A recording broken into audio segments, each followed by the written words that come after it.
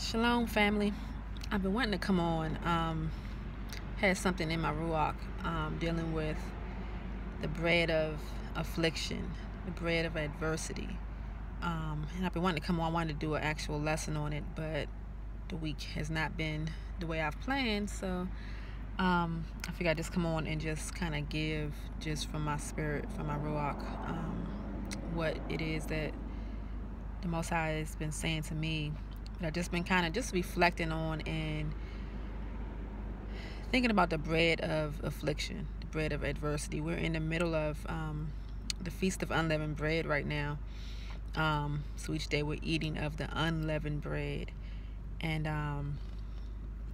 so what I've been focusing on and kind of meditating on is the bread of affliction. When we eat the bread of affliction, so when we eat something, we're consuming it, right? We're taking it in. When the scripture talks about eating something or drinking something, it's something that you're taking in and consuming. It's something that is different from just kind of chewing on something. If you chew on something, just like with regular food, if you're chewing on something, you can chew it. It may start getting your juices going, your digestive enzymes and stuff will start to do something in your mouth and in your stomach and stuff. It'll start to a process, but if you don't, you still have an option to spit it out. You know what I mean? When you're just chewing on something, you can always spit it out and stop the process. But once you swallow that thing, now that thing has to go through the whole process of consumption. Once you swallow it, you've taken it in. And now it ain't no up, unless you vomit it up or upchuck it and regurgitate it. There's no stopping the process once you've digested, once you've started to swallow it and take it in. So you're going to consume, you're going to eat, you're going to take in whatever comes along with that thing that you allowed in. So when the scriptures is telling us to eat something or to drink something, it's you have to take in everything that's going to come with that, and it has to go through its process. So when we're eating of the bread of affliction, the bread of adversity, it's not typically something that we've chosen to do. We're not talking about trials that you've gotten yourself into, by your choices necessarily. But when affliction is something that comes on you and you have to deal with it, you have to deal with everything that comes along with it. And it's something that is fed to you that you don't have really an option but to take. But the option that we have when it comes to consuming the bread of affliction is how we consume it. You know what I mean? So you have no choice but to take it in, but the way that you take it in, the way that you chew on it, the way that you absorb it, is going to determine how you come out of it. So when we're dealing with affliction, when we're facing adversity, what we are taking into our minds, what we're taking into our spirit, what we are coming up with in the midst of that is going to determine who we are becoming. The scripture in Isaiah, I believe chapter 30, that talks about eating the bread of affliction, and it says you're going to eat the bread of affliction, yet in the midst of it your teacher will be revealed. So when we're in our affliction, the teacher is revealed in the midst of that affliction that we're going through. But the thing about it is are we going to allow ourselves to be taught? Are we going to allow the teacher to rise up and to show us how to walk through the affliction, through that adversity? When Yahusha was dealing with what he was dealing with, and he talked about drinking his cup, and he asked the question, can you drink this cup? I can't remember if he asked the question or if he told him that you can't drink this cup that I'm drinking of, because we each have our own individual cups that we have to drink, but it's just a matter of how do you drink it? How do you deal with the bitterness of it? How do you deal with the dryness of it, the hardness of the bread? How do you do it? And it makes all the difference in the world, because based on how you do that, it's going to determine the rest of your walk, your experience. Because you can eat of the bread of affliction and it can just make you bitter. It can make you angry. It can cause you to lose your faith and your trust as you're going through it. You can eat the bread of affliction and become a person who has a demeanor and a ruach, a spirit of an afflicted one. But when you look at Yahusha, as he was dealing with his affliction, he remained in the posture of a son. He remained in the posture of a brother. He remained in the posture of one who has submitted himself. When he cried out to the Most High in the Garden of Gethsemane, he, in that place of pressing, he cried out to the Most High and he said, not my will. If you would take this cup from me, that's where it was. If you would, take this cup from me, let this cup pass. But not your will, not my will, but your will be done, is what he said.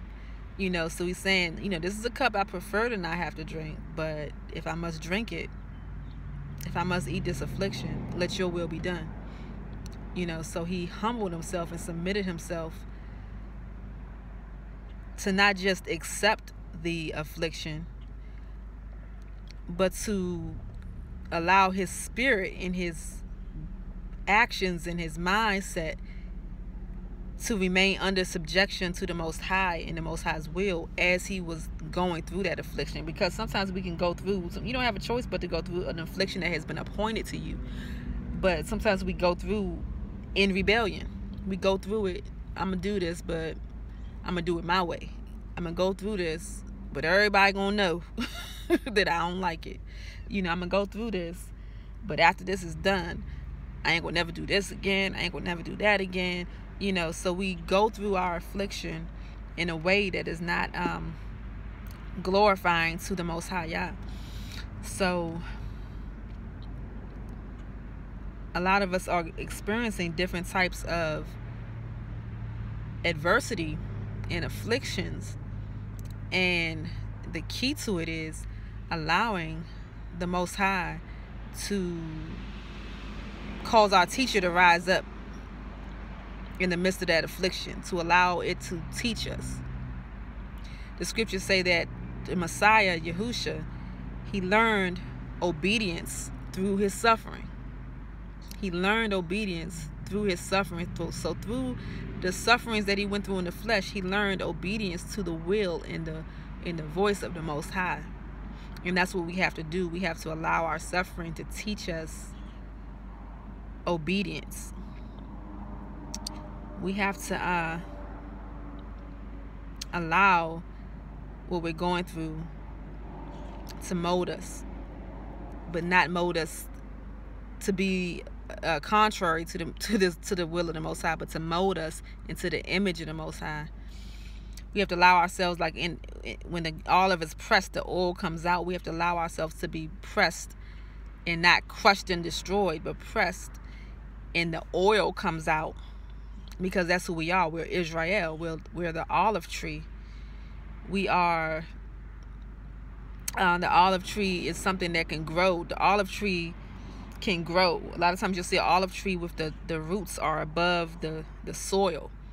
When you know that most trees, the roots are under the soil. It needs to be in the soil and to absorb all of the nutrients and from the water. But a lot of times the olive tree, the roots will be in the soil, and it'll be growing in an unusual place. It'll grow in a place that seems like the tree shouldn't thrive in that environment. It seems like it's too dry and it's not enough.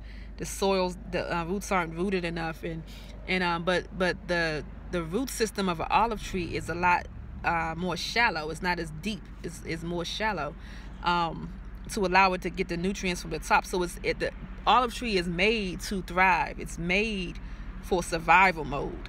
It's made to endure. And so that olive tree represents Yisrael, represents the household of Yah, the people of Yah. And we are designed and made to be able to thrive and survive in harsh conditions, which is what we are in. The Most High knew that we weren't going to stay in our land, but that we were going to be scattered into various harsh conditions where we had to survive, even though the environment is not ideal. The environment is not what we would prefer, what you would think that a person needs to thrive and flourish. Those aren't the environments we a lot of times find ourselves in, but that olive tree has what it needs in it for it to survive regardless. And that's what he's put in us, to be able to survive and to thrive regardless of the harsh and non-ideal conditions and environments that we find ourselves in. And from that olive tree comes the olive, and then that olive comes, and the fruit of that olive, the flesh of that olive, is then crushed. Even though you can eat of the olive itself, but the best part of the olive is the oil that comes out of it once it's crushed. So the tree was designed to endure, so that that olive can go through another pressing process of it being crushed, so that the oil can flow forth from it. And that's what the Most High desires out of us when we're going through these pressing situations, and that we're not just crushed, our flesh isn't just, we aren't just crushed and thrown away, but that we are pressed so that the oil can come out, and that oil gives life. That oil gives light. We know that the oil goes into the menorah, the lamp. It goes into, and that oil is used to create light. So when we're pressed out, the oil that comes out of us, that's the spirit of the Most High that is able to flourish out of that, is able to be a light, is able to reflect the light of the Most High, to be able to be a source of light and strength and direction in this darkness, in this world. So we have to allow ourselves to go through this process and know that we are built for it. We're made for it. We were made to endure these conditions, but only the tree that's rooted in the Most High can endure. Only the tree, only Yisrael. Yisrael is the house of Yah, the people of Yah, the people that are rooted in Yah. So life is coming from that tree. It's rooted, it's getting its source of water and sustenance from the Most High. So only that tree, only what is a part of that tree has what it takes to endure. So that's why we have to be rooted in His Word and rooted full of His Spirit, His Ruach, so that we can have what we need from our source to endure all that we must endure, the affliction that we must endure. So we must eat of this bread of affliction, and we must allow ourselves to be taught by it. And as we're being taught, the Most High is able to feed us and nourish us. So we can actually get nourishment, so it's because it's still bread and it's still a cup. And it's just a matter of allowing ourselves to be nourished and finding the nourishment, allowing our roots to go down to be nourished, despite the fact of what we are, despite what we are going through. But in order to do that, we have to look for it. We have to look for it. I'm sorry, I'm a little distracted. There's something interesting going on in my environment. Very interesting. I wish I could flip my camera right now, but I'm going to continue. But we have to look for what the nourishment is for it. That's when Yahusha in Matthew chapter 5, he's talking about blessed are those who hunger and thirst for righteousness, and blessed are those. He's talking to people who are going through an oppression, but he's saying that despite these things, blessed are you when you respond, when your response rises above the reality of what's going on. You know, blessed are those who mourn. Blessed are those who, you know, who will become peacemakers. Blessed are those who dig in and allow the fruit of the Ruach. Those who allow themselves to be humbled under Yah's mighty hand. Those who allow themselves to go through their oppression, but to pull on that fruit to thrive from. Those people will be blessed. Those people will eat the fruit of the reward of Yah. So I just want to encourage you to allow the Most High to feed you despite what you are going through. I tell you, allow the Most High to feed you. Allow the Most High to nourish you. Find it. Find the nourishment. That's what our faith is. Faith is, it starts off with us being nourished by the Most High. Our imunah. We're first nourished by the Most High. Just like we're nourished by our mother, right? And then once we take in that nourishment, it strengthens us, and we get stronger. And as we get stronger, we're able to walk. And then as we walk, we gain strength, and we're able to be faithful for what we were being fed for. Because when we're being fed to gain strength, so that now we can do what we are designed to do, which is to walk and to act and to run and to do works. So as the Most High nourishes us and he gives us those things, that part of the imunah, that part of the faith is learning to trust him and know that he is trustworthy, and that he's going to feed us and give us what we need. And once we learn that and absorb that and take that in, we're able to now do our part. Now we're able to become faithful. We're able to fulfill the other side of that bargain of now we're able to perform what he's fed us to perform. You know, it's kind of like you put oil in your car. You put gas in the car, and then the car goes because you put what was necessary in it. But if you put gas in your car and now the car doesn't drive, there's something wrong with that. There's something wrong with that. That process is incomplete. So the Most High is saying, I fed you. I've given you my word. I've filled you with everything that you need. I gave you the nourishment. I gave you the provision. I've given you what you need to be able to now endure, to now, you know, do what is necessary to be able to move forward.